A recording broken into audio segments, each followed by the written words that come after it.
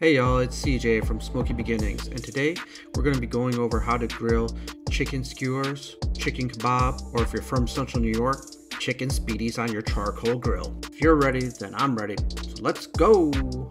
Today I have a little helper that is going to help us with making the overnight marinade. We're going to start with oil, lemon juice, and red wine vinegar. We're going to add all of those to a mixing bowl. We will whisk all those ingredients together before moving on to our dry ingredients.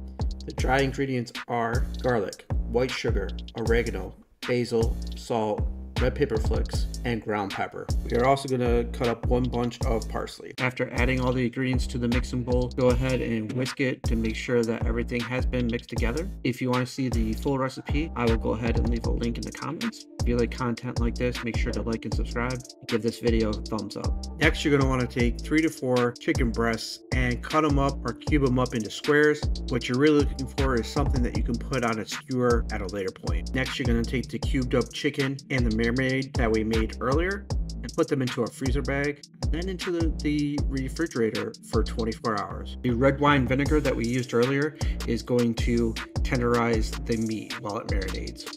The chicken has been marinated for about 24 hours in the refrigerator. It's now time to get this chicken on the skewers and onto the grill. Let's get our fire started by starting up one full charcoal chimney. This is going to be a pretty quick cook. So I'm going to be using some leftover charcoals from a previous cook. I'm going to add some new coals, but for the most part, I don't need a lot of charcoal. I am going to set it up in a 2-zone fire setup where one side's hot and the other side is cool. We do that by pushing all our coals off to one side. Way to tell that your coals are ready is that the top coals have ashed over and you have a clear blue smoke. These coals are ready, so I'm going to go ahead and dump them on top of the unlit coals. Before we put the skewers on the grill, it's time to open up a beverage. And then we'll put our chicken skewers on the grill. Now that it's time to get the skewers on the grill, we're going to set them up on the indirect side first. And as you can see here, I do have a basting cup that is full of the marinade that we used earlier. Throughout this cooking session, we're going to be basting the skewers. Once all the skewers are on the grill, I'm going to go ahead, close the lid, and check back in probably somewhere between 5 and 10 minutes to check on the progress. It has been about 7 minutes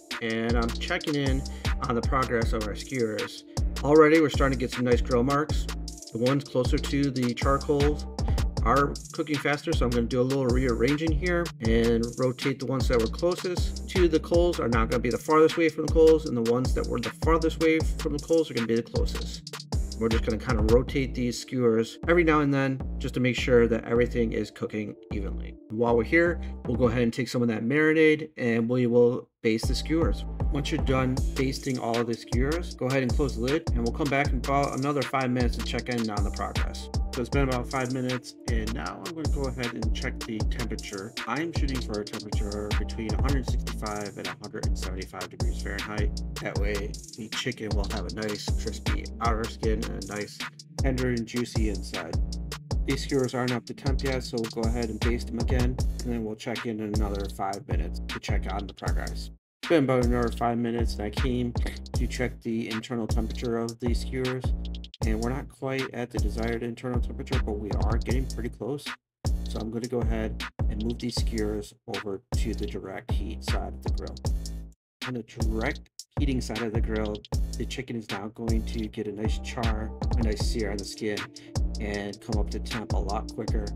We're going to dry out that skin and become crispy.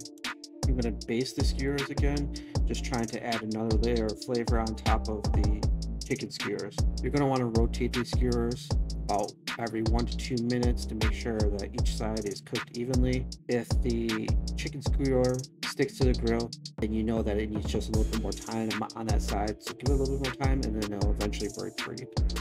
These have reached our desired internal temperature, so we're going to go ahead and take them off the grill. When it comes time to serve these, you can put them into a hoagie roll, you can put them into a pita, you can put them into a tortilla, you could also put them on your salad. These chicken speedies, chicken kebabs, chicken skewers, whatever you want to call them, are just a delicious way to eat chicken. And there you have it. That's how you make chicken skewers on a charcoal grill. If you found this video helpful, go ahead and like and subscribe and check out our other videos on the channel. And in the comments, let us know, what are your favorite grilled kebabs? Till next time, keep those fires burning and those taste buds tingling. Have a good one.